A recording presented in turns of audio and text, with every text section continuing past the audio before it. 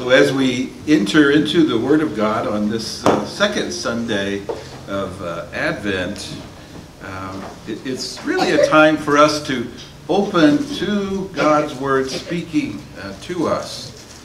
And we started out that in the prophet Baruch, who was really speaking to the people of Israel at the time, but he's also speaking to us in our time, and saying to us that God is leading us, Israel, in joy by the light of His glory, with His mercy and His justice to accompany us.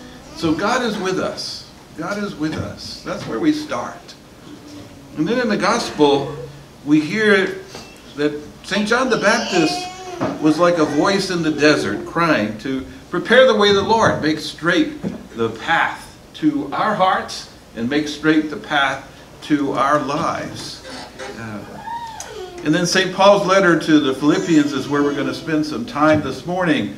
And my little guy that read a reading, thank you so much, and he read the reading on his tippy toes, by the way. Tippy toes. I remember doing that myself. It's quite an interesting moment. And St. Paul's letter is really a letter that one I could have written to you, or Father Peter could have written to you, or one that you could write to your children and to your grandchildren, or to your husband or your wife, either way. And so as we dive into it, kind of think of it in those terms. And so as we hear the words, brothers and sisters, I pray always with joy in my every prayer for all of you. That's what I do for you. I pray with joy in my prayer for every single one of you. And that's actually what Jesus is doing for us right now. That's where we begin. He is praying for us with joy in every prayer He offers to the Father. Every prayer. Because of your partnership for the gospel from the first day until now. So the partnership of the gospel is really the good news of Jesus Christ. That Jesus has lived among us, He suffered for us, gave His life for us, died, and He's risen from the dead, so He's in our midst. That's the gospel that we share together. And that's the partnership we have with Him. When the water of baptism was poured upon us, and we were baptized in the name of the Father, the Son, and the Holy Spirit. So kids, with me, we are baptized together. Make the sign of the cross, kids, at least. That also means the adults. In the name of the Father, the Son, and the Holy Spirit. Amen. We're all kids before God, by the way. So, and then, St. Paul writing, but I can say it too, I am confident of this, that the one who began the good work in you will continue to complete it until the day of Christ Jesus. So the one who began the work in us is really God, but it could be through our parents, because I know my mother taught me how to pray, my father taught me how to be a Christian in business, and so that's part of the invitation, is to open ourselves up to all those that have affected us in faith, because we are in a true partnership together until the day of Christ. Now the day of Christ can be two things. One, when God calls us home to heaven, okay, that's one. The other is the second coming of Jesus, and full second coming, angels singing. I mean, image it. It's powerful. It's powerful. God is my witness, how I long for all of you with the affection of Christ Jesus. And I can tell you, and I know I speak for Father Peter, when we were down to nobody at Mass during the COVID-19 crisis, and you were watching us at Mass, it is tough to pray to a camera. Very tough to pray to a camera. So when we got to the point where we could have 10 people here in church, yay! Yay! So in that spirit, that longing is part of the longing we have. But it's also a longing for the birth of Jesus in our lives in a new way and a fresh way. That's what these candles of Advent symbolize for us. That we take a step in faith the first week, in hope the second week, in joy the third week, and in love the fourth week. And it brings us in confidence to Him, and to trust in Him, to love Him. And this is my prayer. And again, St. Paul's writing, but I'm with you. And this could be yours for your husband, your wife, your children.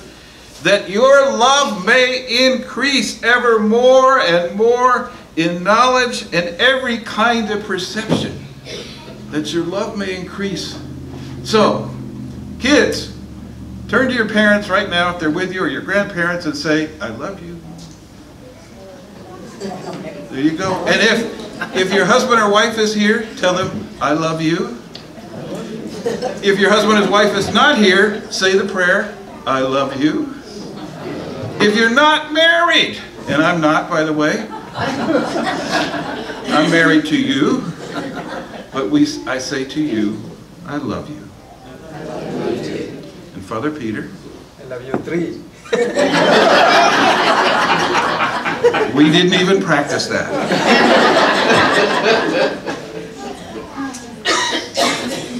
So the knowledge and every kind of perception of love, to discern what is of value, so that you may be pure and blameless for the day of Christ. So what is of value? Faith, hope, joy in the risen Jesus, and love. That's really of value. Your love for your husband and wife, your love for your children, your love for your grandchildren, your love for the people of God. That's where value starts.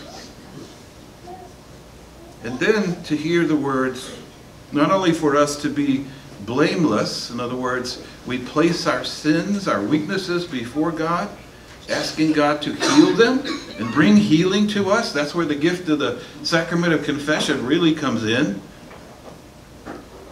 But to be filled with the fruit of righteousness that comes through the Lord Jesus Christ for the glory and praise of God. And righteousness is about right living. It's about holiness. It's about goodness. It's about sharing the love of Jesus Christ. And to build us to that point where when we do meet Jesus for the last time on this earth, He will recognize us and He will know us. But even more, we will recognize Him in faith, in hope, in joy, and in love. And that's where the glory of God and the praise of God really comes forth. All of that is a grace and a blessing for us.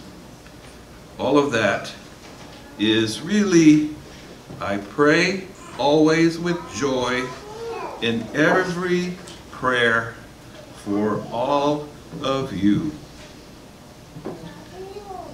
God loves you. God is with you. God is guiding you. Let us pray for the grace to live in faith in Him, to live in hope in Him, to live in expectant joy of His birth in our midst, and to live in love together. Amen. Amen.